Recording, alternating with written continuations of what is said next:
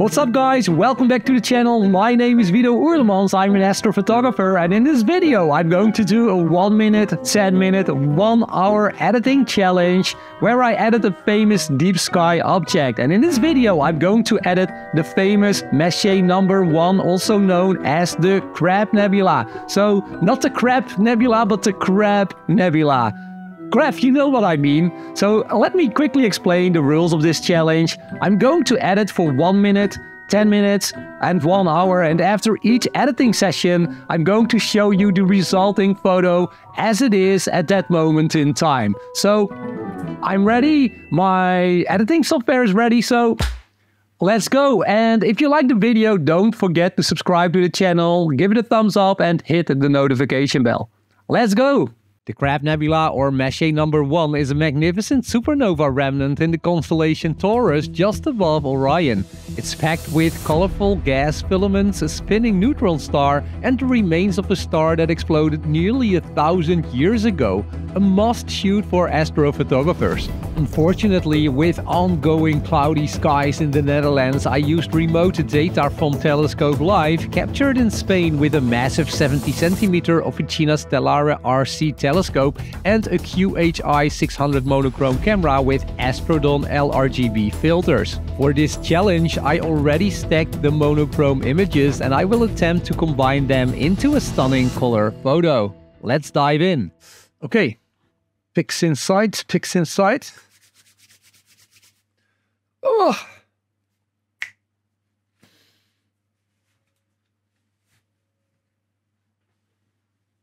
Alright, let's load up my projects.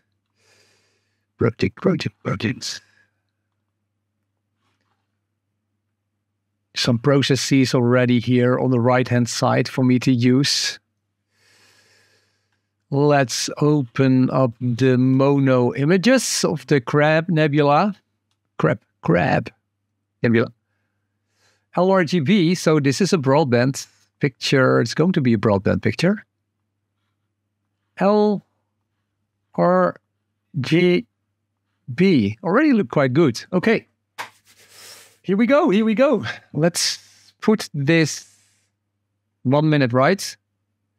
First challenge, 1 minute. And let's start. Okay. RGB. Oh yeah. First thing to do is linear fit. Let's see. Shit, I can't see it. 50. G. Okay, G is much further on. B. Okay, I'm going to fit. Okay. Linear fit to G. Where is the? Okay. My God.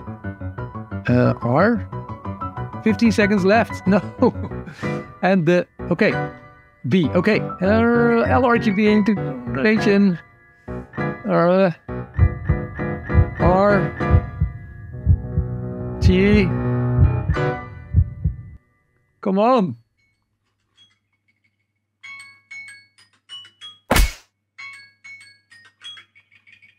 Okay.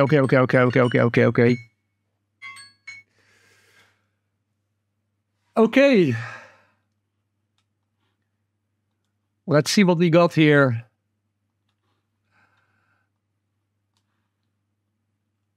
So I only fitted the data to the green channel. So linear fitting basically means that I place red, green and blue on the same histogram level. So let's stretch the image. Wow! Well, actually, I expected worse. So, yeah, the Crab Nebula here showing. We see still a lot of noise and blurry picture still, but the Crab Nebula is clearly visible. Not too bad for a 1 minute editing session. So, okay, 1 minute. What? Oh, I cannot use.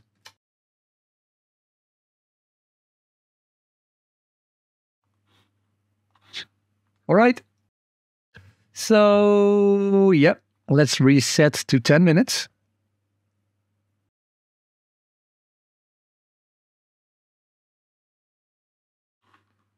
All right, 10 minutes starting now. I removed the linear fit from the first challenge and opened RC Astro's Blur Exterminator, which is a popular PixInsight add-on tool for sharpening your stars and nebulae. Blur Exterminator should be used early on in the editing process when the image is still in a linear state. I created a preview window to test different settings on a small part of the image, as applying it to the entire picture can be time-consuming depending on your processor or graphics card speed.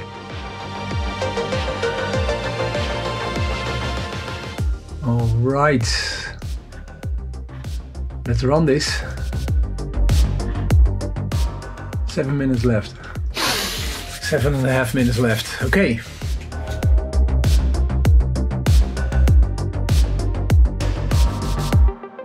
Oh, this is taking up a long time. Blur Exterminator, come on, let's do it. Before, after. Before, after, before, after. After applying Blur Exterminator, I applied background noise reduction. To select the background of the image, I first made a clone of the monochrome image. For masks to work, you first need to stretch them in PixInsight. Lately, I've been using a free add-on tool called Easy Soft Stretch, which is part of the Easy Processing Suite. I like this tool because it shows a live preview and gives you control to set the medium, low point and aggressiveness of the histogram to stretch your images. After stretching the image, I applied it to the monochrome image and reversed the mask to protect the stars and the Crab Nebula. Finally, I applied another add-on tool from RC Astro called Noise Exterminator to reduce that background noise. Noise Exterminator. Oh, 5 minutes left. 70-30.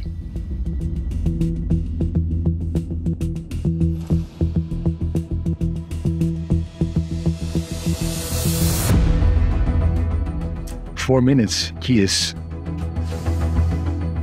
Time's moving fast. All right, this looks good, this looks good. I cannot do anything more. I only have 4 minutes. Okay, I'm happy with this. I'm happy with this. Okay, preview, gone. Let's save this one. As R, BX, MX. Okay. Yep. I had just 4 more minutes to apply the same blur extermination and noise reduction processes to 3 other monochrome images, so I focused only on the green and blue images, leaving the luminance as is for this 10-minute challenge.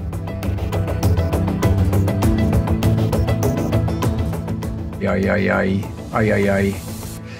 Come on. Come on. 40 seconds. I cannot create a mask anymore. Come on. Okay. Mask. Run. Okay. 18 seconds. Seriously? Mask invert. Noise exterminator. 10 seconds. Oh no. Come on.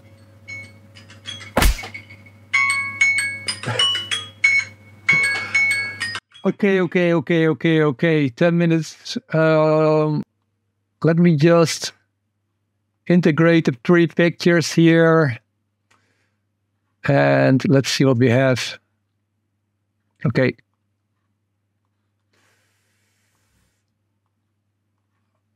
Are we ready for this? I'm just going to do a stretch here. Oh!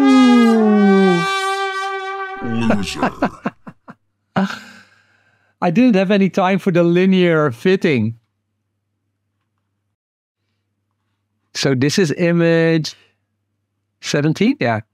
So here you can see I didn't have time to linear fit the 3 pictures. So you see that the green is on the histogram is much more towards the right than the blue and the red. So you see that the green is showing here a lot more as compared to blue and red. And that's why we get this distorted image of the Crab Nebula. Okay, kind of embarrassing. Okay, let's reset to 1 hour here.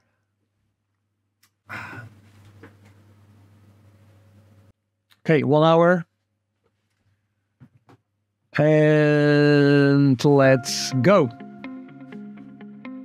I began the 1 hour session by saving the RGB processed linear images and applying the same blur exterminator and noise reduction processes to the luminance image. Then I used Easy Soft Stretch again to bring all the images to a non-linear state. After that was done, I made sure the stretched RGB images were lined up like disciplined soldiers on the histogram before combining them into a glorious full-color image using the LRGB combination process. And here it is, the combined color photo I ambitiously aimed to create in the previous 10-minute challenge. It took me an extra 20 minutes. Guess precision isn't always a sprinter's game.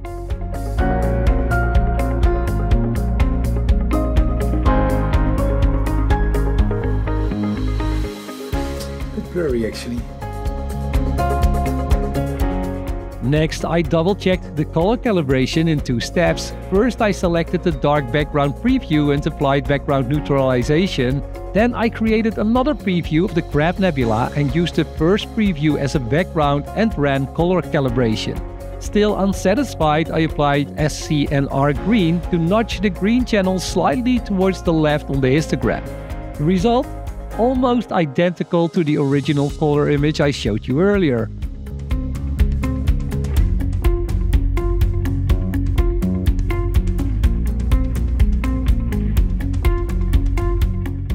With only 36 minutes left, I ran the free StarNet 2 add-on tool to separate the stars from the Crab Nebula, creating a starless image.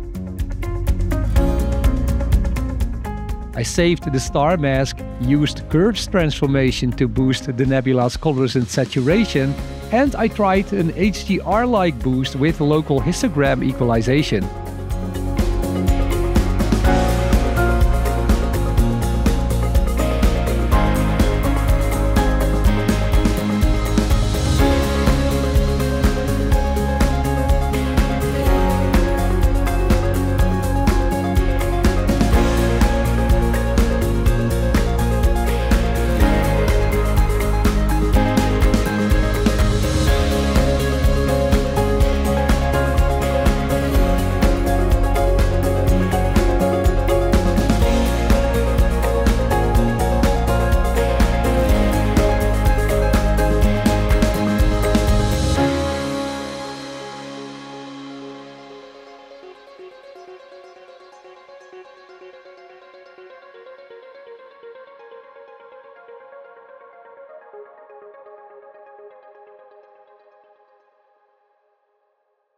With only 30 minutes to go, I started to worry again.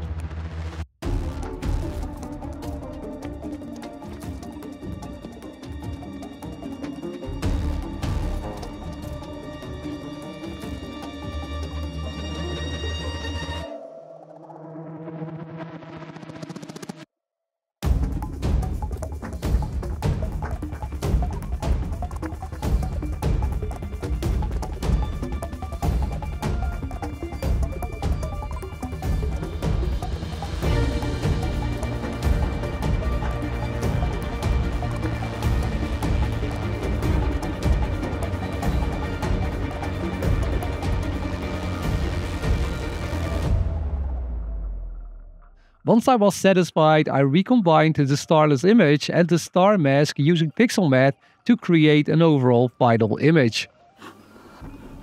Okay, create a new target, RGB. Okay.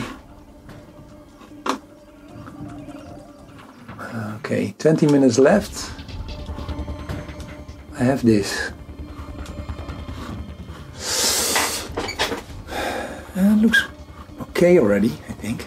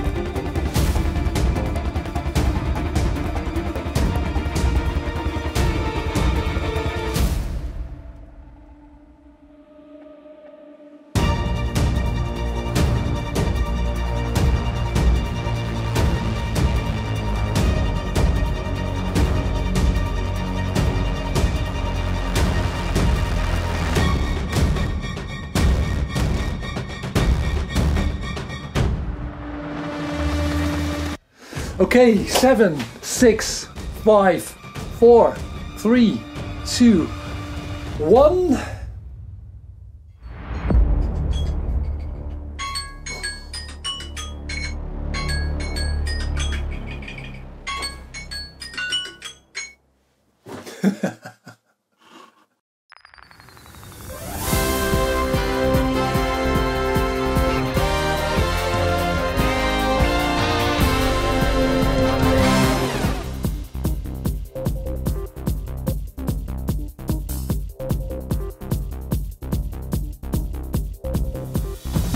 Alright folks, this was the challenge for today. I hope you liked it. I actually learned quite a lot. And let me know in the comment section, did you ever edit the Crab Nebula yourself? Or do you want me to do another challenge on another deep sky object?